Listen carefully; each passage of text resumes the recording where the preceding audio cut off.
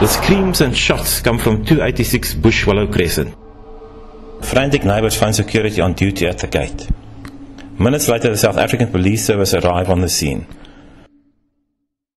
Among a number of people on the crime scene, they find a distraught man without a shirt and pants soaked in blood. They notice he has prosthetic legs. As they walk into the house, they come across the body of a young woman lying at the bottom of a staircase in a pool of blood. She has wounds on her body as well as to her head. There's a trail of blood on the staircase. They follow it up the stairs. On the way up, they notice extensive bloodstain patterns on the wall. There's blood on the railings of the staircase, and on the walls and floor upstairs. They follow the blood down a passage, through a small television lounge, and into a bedroom.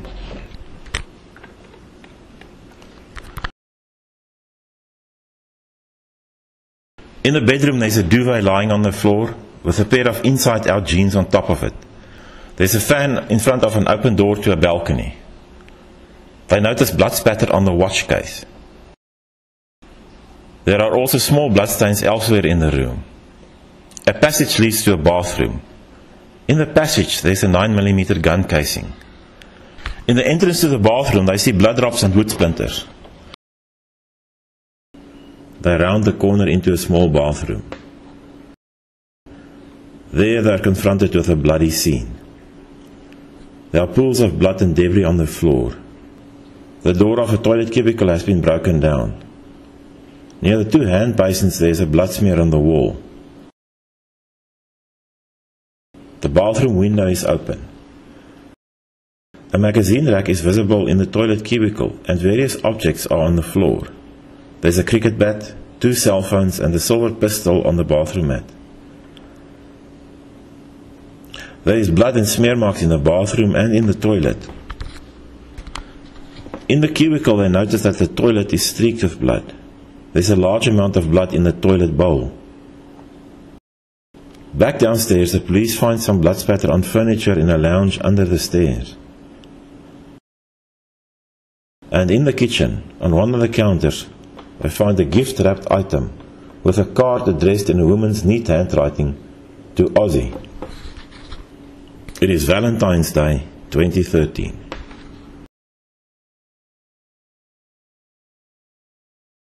The bloodied man on the scene was none other than superstar disabled athlete Oscar Pistorius. At the time of the shooting, Pistorius was at the pinnacle of a spectacular career, the darling of the world media, travelling the globe, running at events and appearing in talk shows. He was also in a 3-month relationship with South African model Riva Steenkamp. Pistorius admitted to shooting her through a locked toilet cubicle door because he mistook her for an intruder. Realizing a mistake, he then broke down the door with a cricket bat, dragged her out of the cubicle and gently carried her downstairs. He insisted that it was all an accident. However, many experts and investigators who have studied the crime scene say there is another narrative that becomes apparent when the forensic evidence is allowed to speak. And this narrative is one that points to a deliberate killing and no accident. Dr. Judy Melinek is a forensic pathologist who did her training at the New York City Medical Examiner's Office and wrote several books on forensic pathology.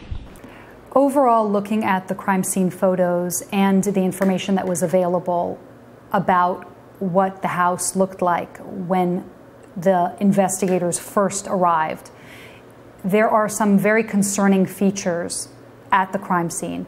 There is blood spatter and smear that's going on the walls all the way down the staircase, and her body's at the bottom of the staircase.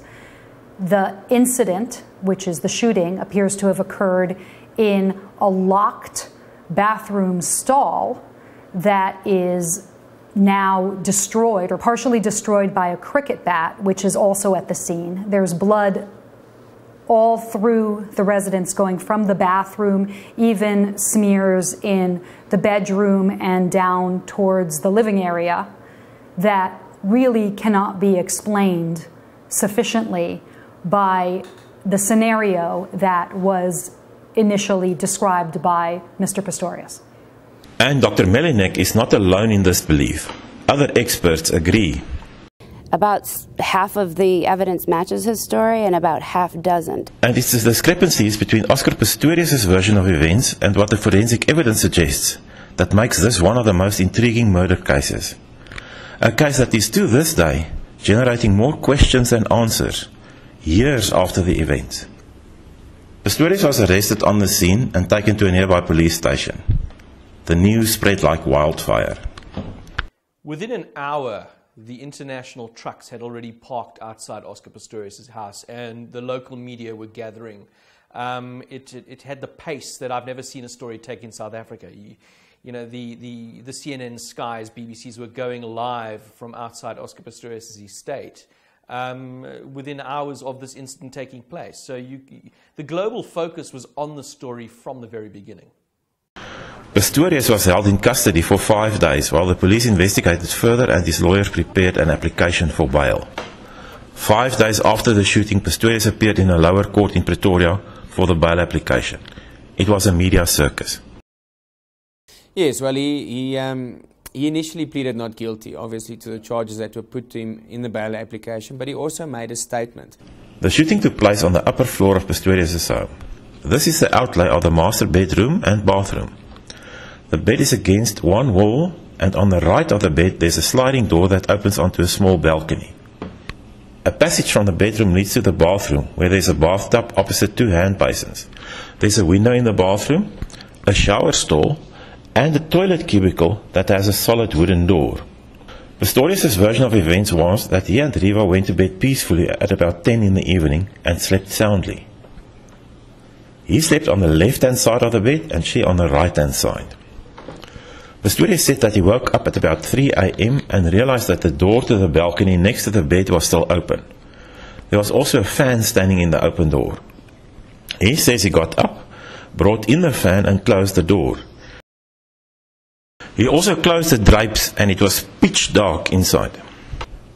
He then heard a sound in the bathroom and thinking it was an intruder opening a window, he got his gun and went to the bathroom on his stumps, shouted and saw that there's nobody in the bathroom.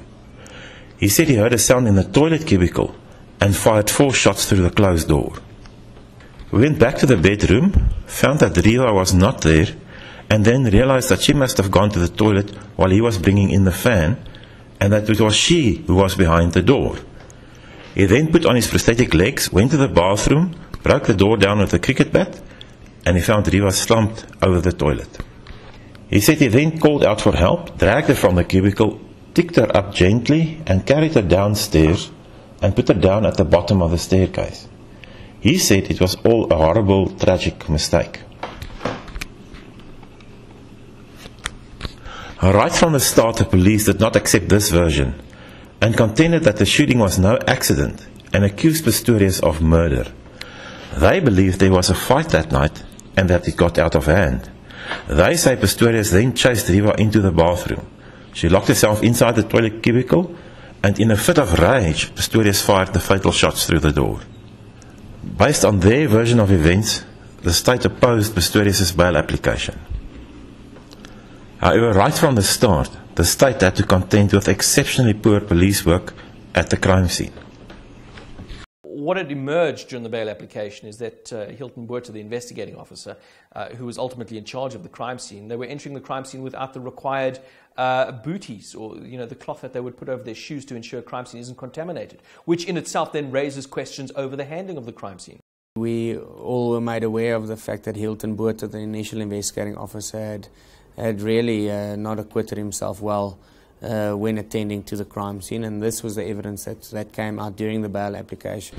It was clear that the crime scene was not secured properly. 2 very expensive watches were stolen by the police. In this photograph taken at around 6 a.m, all the watches were in place. A few hours later, this photograph was taken, and 1 watch was missing. A little later, another watch had gone. Nobody was accountable for it. The first police ballistic expert, Colonel Motta, also made an inexcusable mistake by handling the murder weapon without gloves, because it was lying cocked on the floor, an incomprehensible action. And the police investigators missed crucial pieces of evidence on the scene that defense experts later recovered. Ek dink dit is na aanleiding van opmerking wat Dr. Reggie Purumel gemaak het, dat hy vermoed daar moet nog ergens 'n koel op die toneel wees. Ek weet nie hoekom het hy dit gemaak nie, maar ek het toe teruggegaan en die enigste plek waar ek kon gedink het daar nog 'n koel moet wees, is binne in die toilet. En ek het maar beskermende handskoene aangetrek, toilet gekrap en hier het die koel toe uitgekom. In addition, an Apple computer present on the scene that could have contained vital evidence was not taken away for examination. Only cell phones and iPads were removed. Some evidence removed from the scene was badly handled. For example, the door, an absolute crucial piece of evidence, was removed from the scene in pieces in a body bag. On the reassembled door, one can see where the pieces were carelessly stepped upon by the police. Further, key elements of Pistorius' version that could have been checked on the scene were simply not investigated. The forensic investigations that could have been performed in this case would have made the state's case so much easier to prove in court. Many aspects that should have been followed up with, and many investigations that should have been done were just not done for whatever reason. A lot of sound evidence that would have been crucial to this case was never even collected or brought as evidence before the court. For instance, why was there never any evidence brought to court about what sound the door made when Reva closed it? What sound the door made when she locked it? And more importantly, why did Oscar not hear that prior to him firing shots through the door? Even the smallest sound of her moving the bed sheets, her getting out of bed, maybe the sound of bed springs should have been brought as evidence to court, and it never was. You would have thought that given the high-profile nature, they would have employed the highest degree of professionalism. That didn't happen. This bungling by the police was revealed in detail at the bail hearing and caused serious doubt about the quality of the investigation and the treatment of the forensic evidence. But in the end, Pistorius was granted bail, even though the state felt that he was a flight risk. The defense had successfully convinced the court that he was not a flight risk, that he would attend court until the matter was finalized, that he would not pose a danger to the society and also not a danger to the administration of the justice system in South Africa. After Pistorius was released on bail, both sides started to prepare for trial.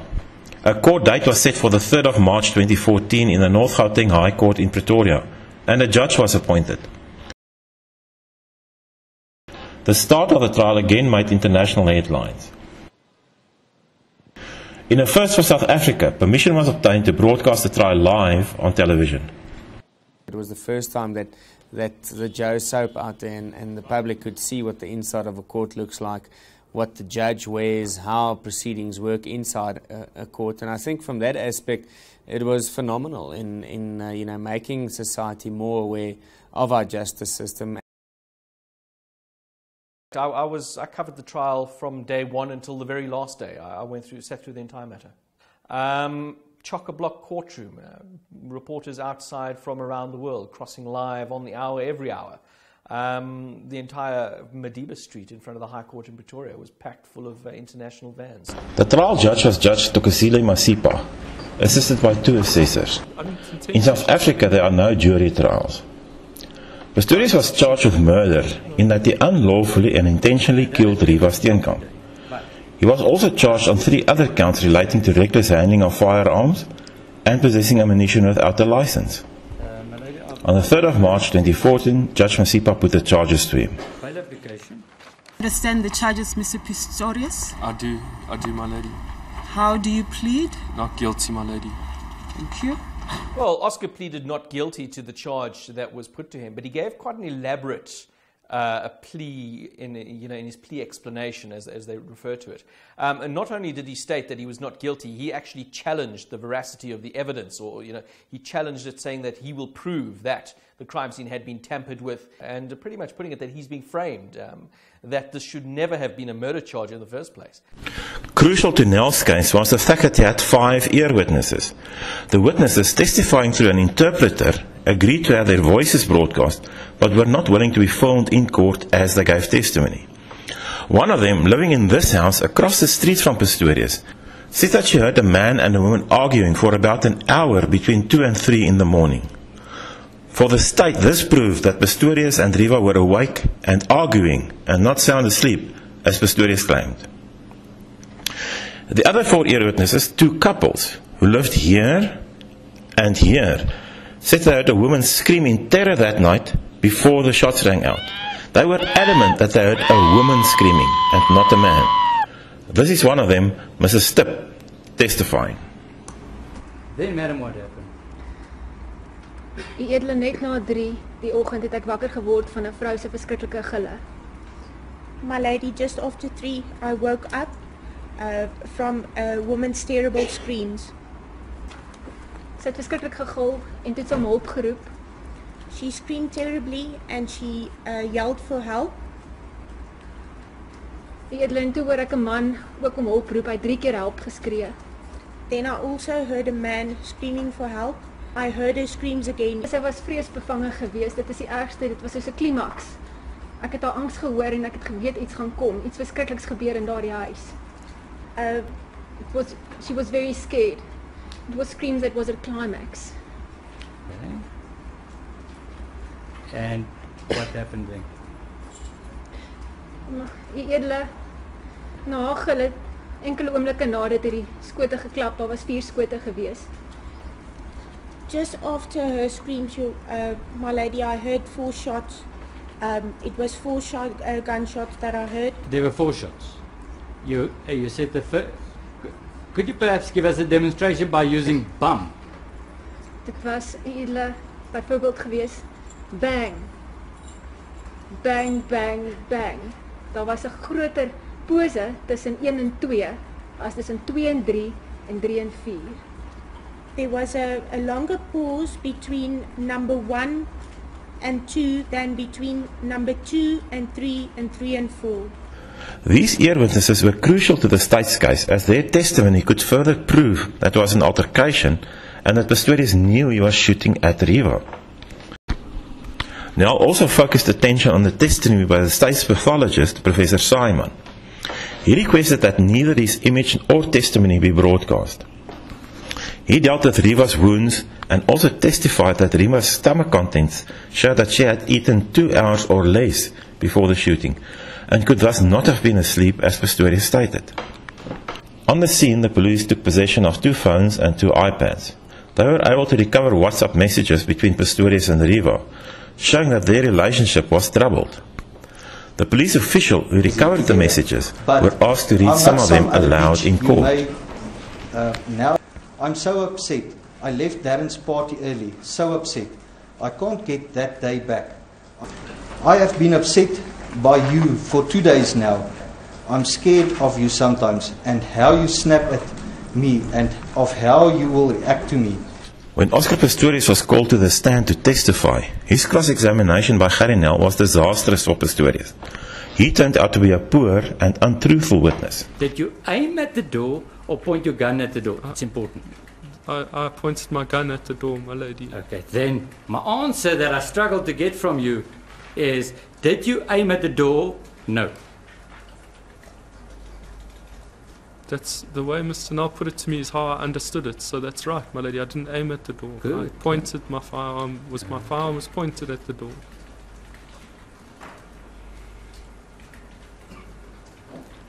You heard the sound. What happened then? I discharged the firearm, my lady. Why? Because I thought somebody was coming out to attack me. So you wanted to shoot the person coming out? I didn't want to shoot them, my lady. What did you want to do? I didn't have time to think of what I wanted to do. I was terrified, my lady. You acted in putative self-defense, and I know it's a big word, but I'll try and assist you with that. That you perceived an attack, that you fired at the attacker to kill him, or to ward off the attack. That's not true, am I right? I didn't fire to kill anyone, my lady. Or to ward off an attack.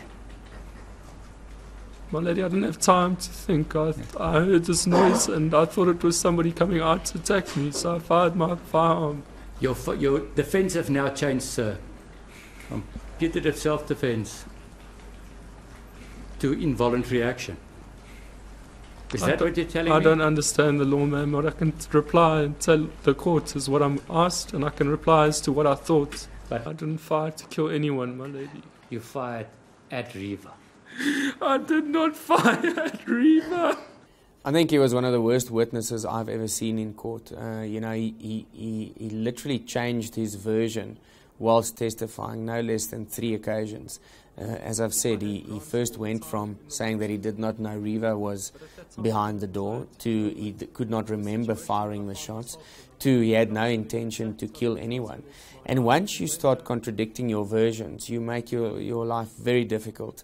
And that is what Gerinal latched onto. Gerinal is a very experienced and seasoned cross-examiner. And he just needs one small little bit of contradicting evidence, and he will latch onto it. He was cross-examined for approximately 5 days. And I think Oscar Pistorius, after that, his fate had been sealed. An interesting point is that when he testified, he was very emotional. He became sick in court. The court constantly had to break in order for him to compose himself and in order for him to stop crying and stop vomiting. And that plays a big part, as much as a judge and her assessors needed to remain completely objective and unbiased and not show any emotion towards the accused. There is, of course, an effect on a person when a person is testifying in front of them constantly in tears and constantly being emotional. Hold on. He's emotional, Melody. May I just ask? It's fine. He may be emotional. But I don't think you can ask him why now. He's been emotional throughout. In front of a judge that seemed sympathetic towards Pistorius, the state proceeded to show that Pistorius could be really aggressive and had a record of being irresponsible with firearms. Gerinal also showed a video published by Sky News in court where Pistorius is on a shooting range and acting out. And in these pictures uncovered by Sky News, the athlete shows his prowess at handling a gun. Hold on. Is that when you're ready? You're ready. Okay, go.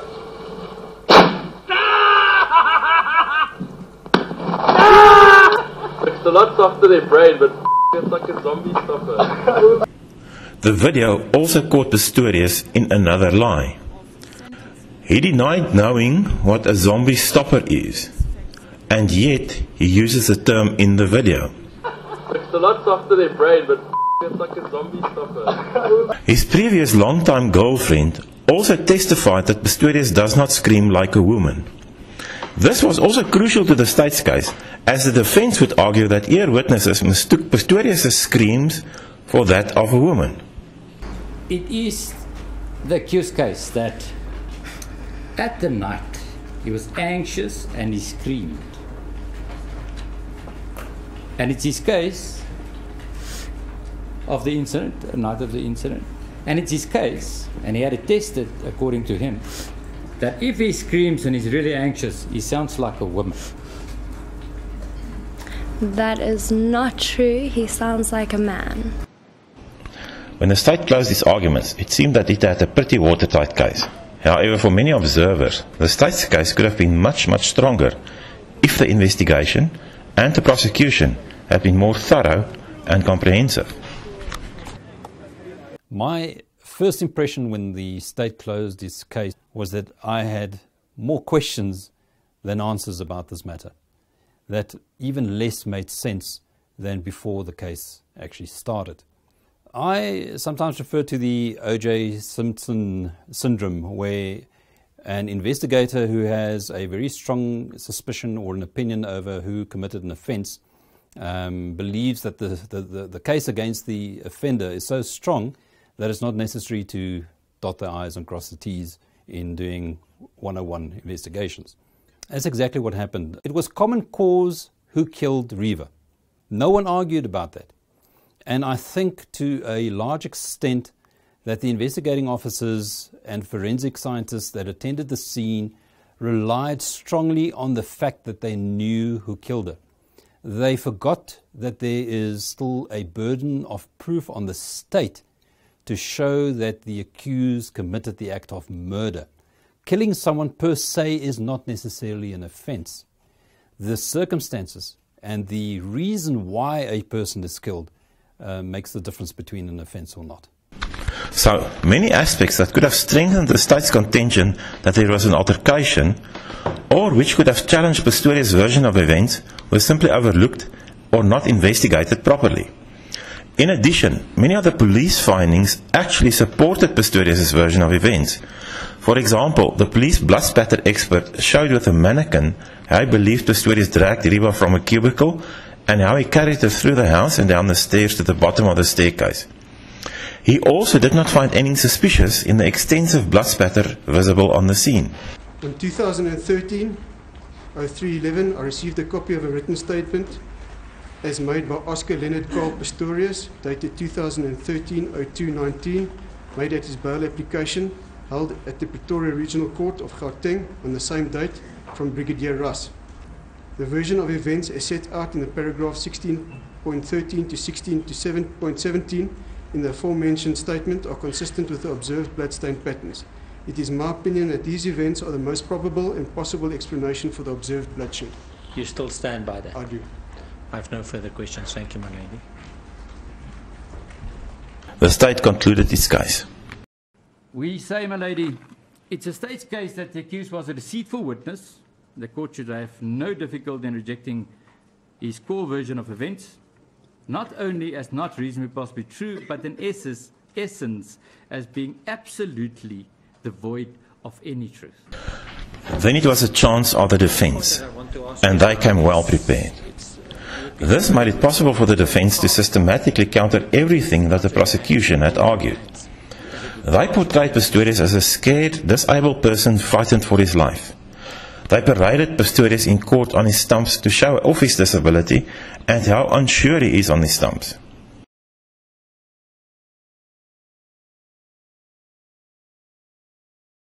The defense countered the state's contention that the relationship between Pistorius and Riva was troubled by pointing out a number of loving messages exchanged between the two of them. The defense also countered the claims that Riva was awake and eating 2 hours before the shooting by producing a forensic expert who said it was unlikely but possible that 8 hours after eating something, Riva could still have some stomach contents of that meal. He doesn't know about it. It shows. The defense also managed to confuse some of the ear witnesses and said that the witnesses were mistaken and never heard a woman shout. They only heard Pistorius shout and never heard shots but heard the cricket bat breaking down the door. They also produced Pistorius' next door neighbors who testified that they heard only a man screaming. I can understand it. That's all the accused was. The defense then closed its case. The court adjourned for a few weeks to allow trial Judge Masipa and the recessors to consider her verdict. When court resumed and the judge was ready to pass down judgment, it again attracted the world media. But then came a shocker. The judge's verdict astounded. In a highly controversial ruling, she basically found in favor of Pistorius and rejected the state's case. She rejected the ear witnesses' account as unreliable. She found that the WhatsApp messages were meaningless. She also rejected the state's contention that there was a fight and accepted Pistorius' account of what had happened that night. The accused gave a version which could reasonably possibly be true. There is no basis on which this court could make inferences of why the accused would want to kill the deceased. On count 1, murder, the accused is found not guilty and is discharged. Instead, he is found guilty of culpable homicide. Yes, so the initial ruling by Judge Masipa was that Oscar Pistorius was only found guilty of culpable homicide. In other words, the negligent, unlawful killing of another person. He had no intent to kill Riva Steenkamp, and he was subsequently sentenced to 5 years imprisonment, but under a section of our Criminal Procedure Act, which meant that he would only serve 1/6 of that. In other words, 10 months of that sentence, or a year of that sentence. The state, especially Garinal, was not happy with that decision by Judge Masipa. They were not satisfied that she had made the right decision, and they approached the Supreme Court of Appeal in Bloemfontein on an appeal, saying that the finding of Judge Masipa was incorrect, that she should have in fact found him guilty of murder, and that the sentence was of course incorrect because it was not in accordance with the crime of murder. The matter then went to the Supreme Court of Appeal in Bloemfontein, where senior judges considered it. What then transpired is that the Supreme Court of Appeal overturned Judge Masipa's decision. Guilty of murder, with the accused having had criminal intent in the form of dolus eventualis. And they found Oscar Pistorius guilty of murder, dolus eventualis. In other words, that when he pulled that trigger, he knew that a person could be killed, and not necessarily Riva Steenkamp, but a person, that his life was in fact not in danger, that his actions were not justified, but that he reconciled himself with this fact, and he still acted accordingly. He pulled the trigger 4 times. He caused the death of an innocent person, and thus they found him guilty of murder with the principles of dolus eventualis, and they sent the matter back to Judge Masipa for resentencing, but this time not on the conviction of culpable homicide, but on the conviction of murder. So the court, the entire matter then went back to the Pretoria High Court for sentencing. Despite being severely criticized by the judges of the appeals court, indicating that she misinterpreted the law, and having her initial ruling overturned, Judge Masipa then delivered another shocking ruling. Instead of the 5 years for culpable homicide, she sentenced Pistorius to 6 years on a murder charge. There was outrage among members of the public at this, because the minimum prescribed sentence for murder in South Africa is 15 years imprisonment. It's a mandatory sentence unless there are compelling mitigating factors. But instead of 15 years, Masipa gave Pistorius 6 years. The prosecution was again dismayed at this sentence and appealed the second sentence as well, arguing it was shockingly and inappropriately lenient. Again, the matter was heard in the Supreme Court of Appeal in Bloemfontein. The Supreme Court of Appeal found that Oscar Pistorius had showed no substantial and compelling circumstances which forced the court to deviate from the minimum sentence of 15 years of imprisonment, and that they then overturned that decision of the 6 years imprisonment and instead handed down a sentence of 15 years imprisonment, but effectively that Oscar would serve approximately 13 and a half years because of the time that he already served in prison. Later, Pistorius approached the Constitutional Court to appeal the sentence, but the court rejected his application in April 2018, and that was it for Oscar Pistorius. He was sent to prison. However, what must be understood is that the Supreme Court of Appeal did not retry Pistorius. They merely reviewed the sentencing. This meant that in the end, the version of events given by Pistorius, and as accepted by the trial judge, remained the official version of what had happened. However, despite Pistorius being sentenced to 15 years for murder, many people still felt a huge sense of dissatisfaction. They felt Pistorius' version was not the truth and a sanitized version of what happened. They also felt that there was no justice for Riva Steenkamp, because under the dolus eventualis ruling, the identity of the victim is irrelevant. During the sentencing phase, Barry Steenkamp, Riva's father, expressed some of the dissatisfaction. He felt his daughter was deliberately targeted, and that the horror of what Riva went through that night was silenced, and that her voice was ultimately not heard. He spoke in aggravation of sentence and asked for her wounds to speak for her.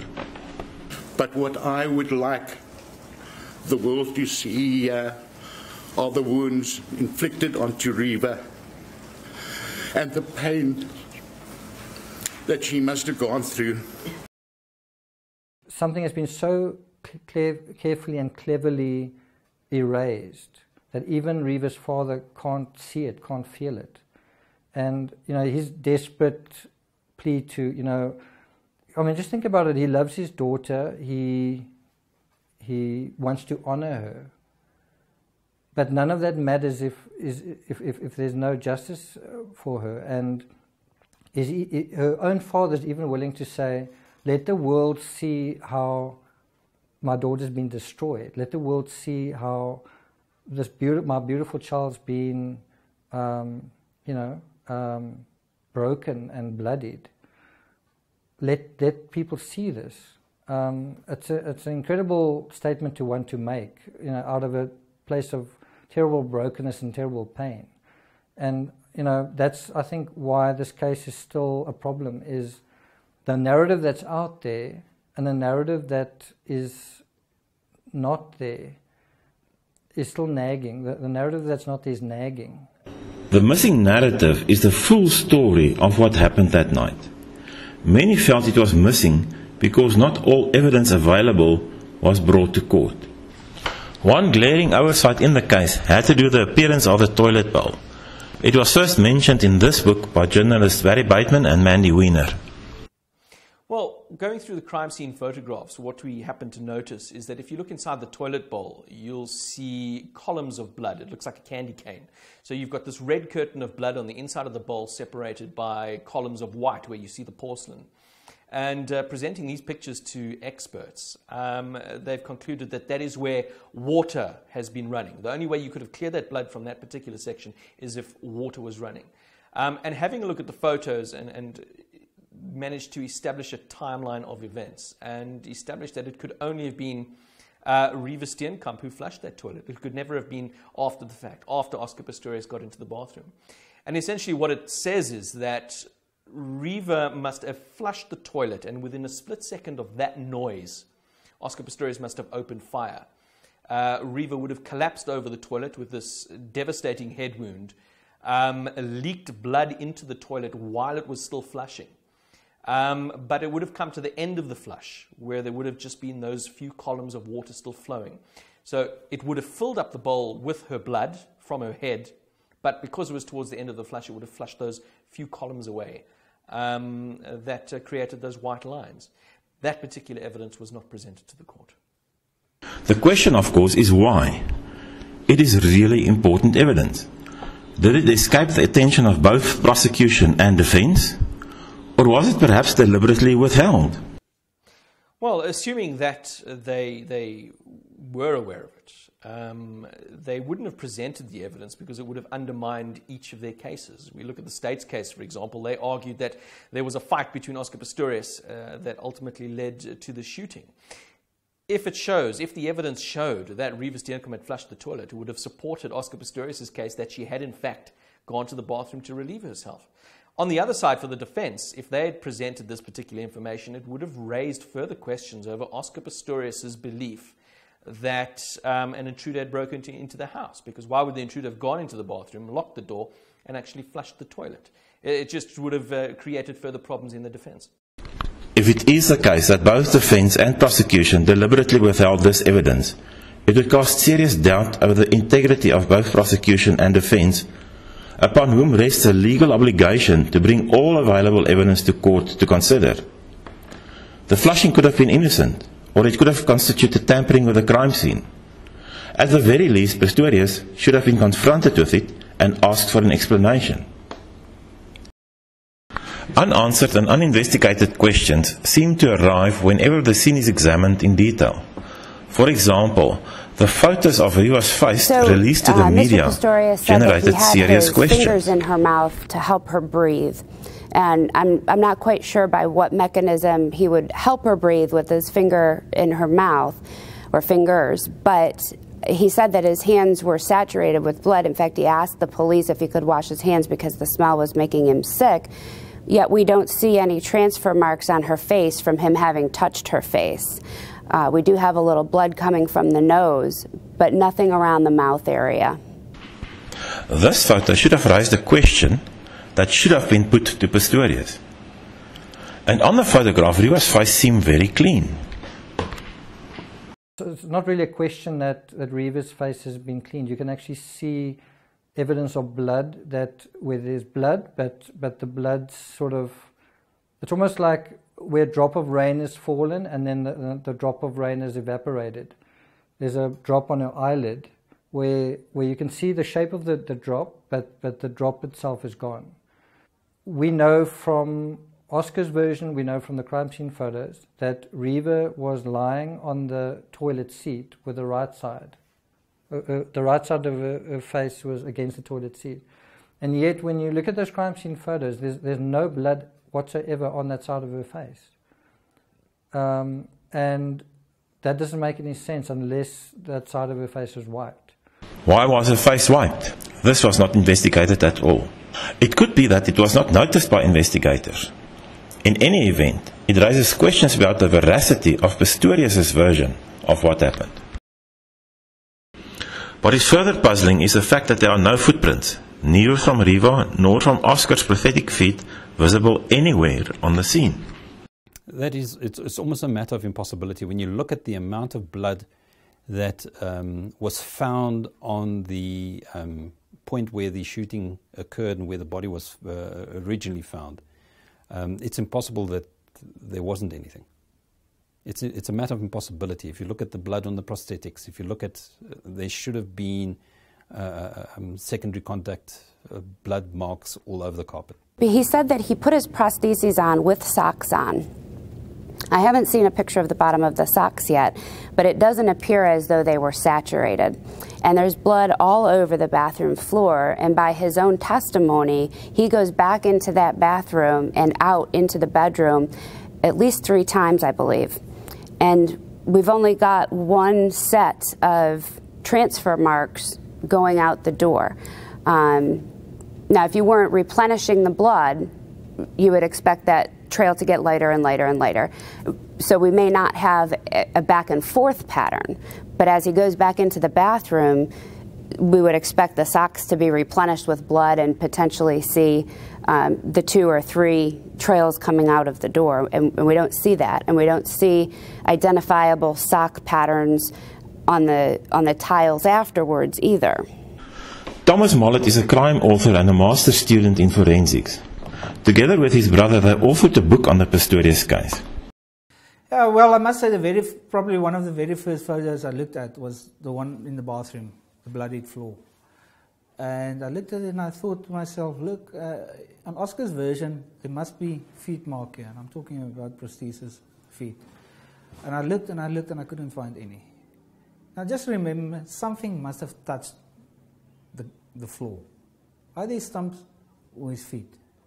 So I looked at the floor and I couldn't find any feet marks. And I zoomed in and I looked and just suddenly there it was. It seemed to me like swipe marks of a stump. It had a certain texture, and I looked and I saw some other marks like that as well. In their book, the Mollett surmised that Pistorius was on his stumps most of the time during the incident.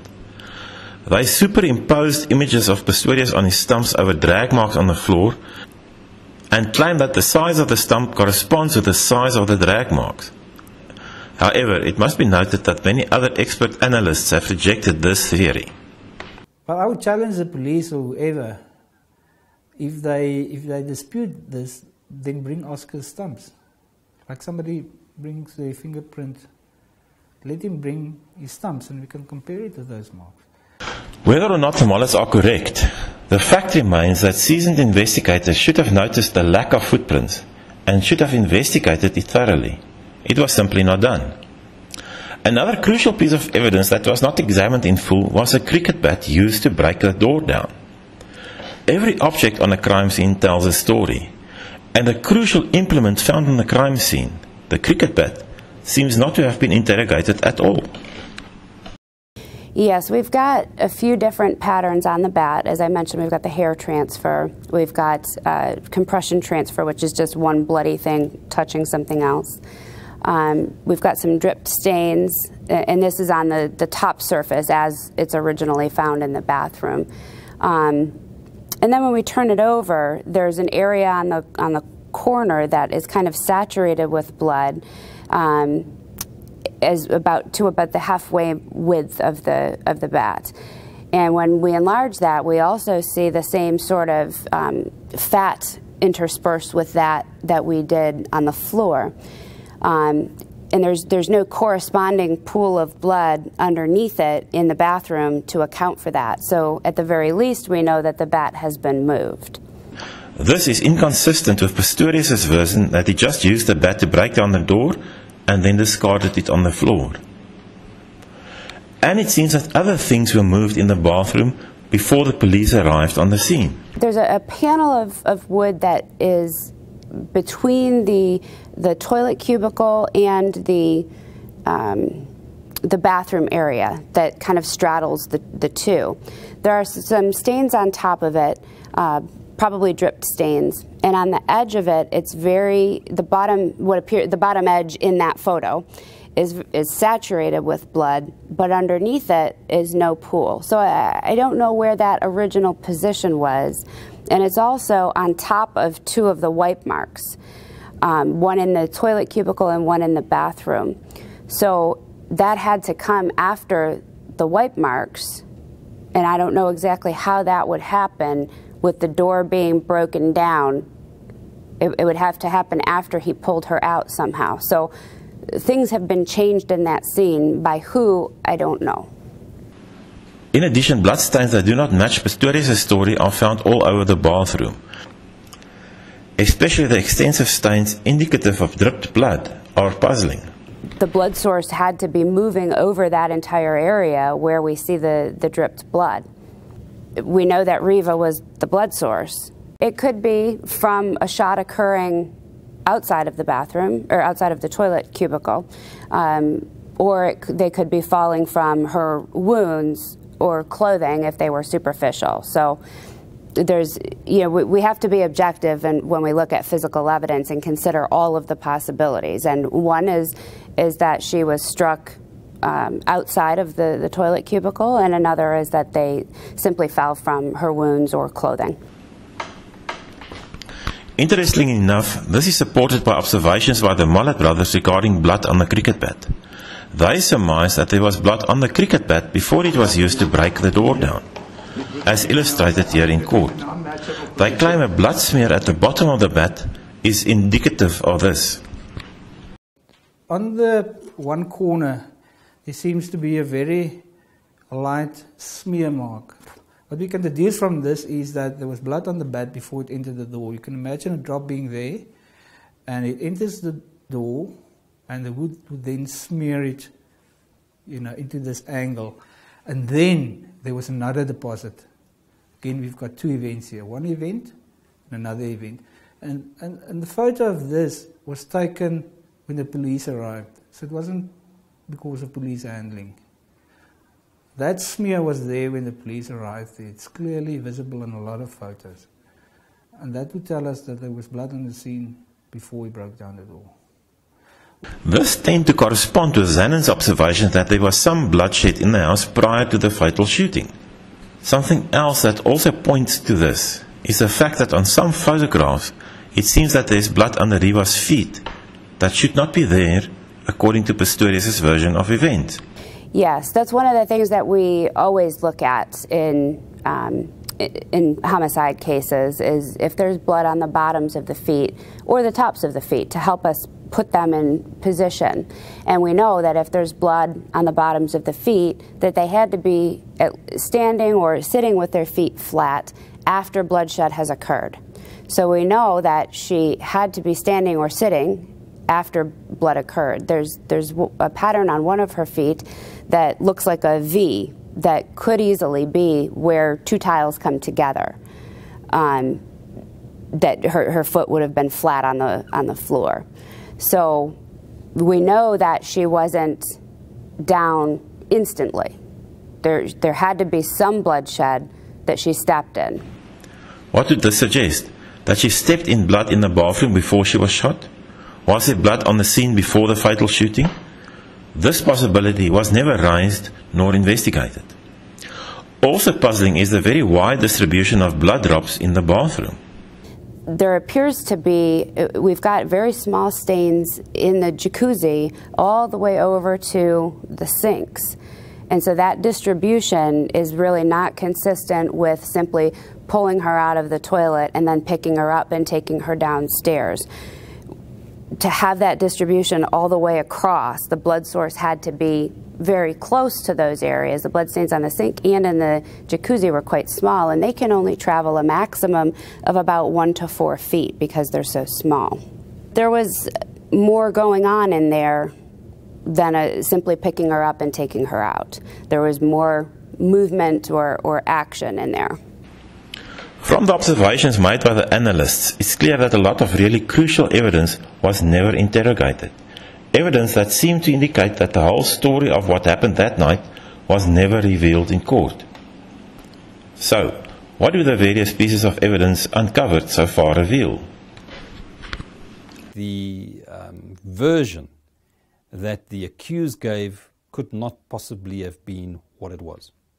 Given the whole size, shape, and distribution of that entire scene, it just doesn't make sense that it all happened in the bathroom and all he did was drag her out of the bathroom, pick her up, and carry her downstairs. There's more activity than that. So far, we've seen that the close examination of the crime scene and visible evidence suggests that much more than what Oscar Pistorius revealed went on in that house on the night of the murder. But because of poor police work, his version was never seriously interrogated at the hand of evidence visible on the scene. In the next episode, we continue the examination of the crime scene and encounter the same refrain. The version of events suggested by Pistorius does not match the physical evidence.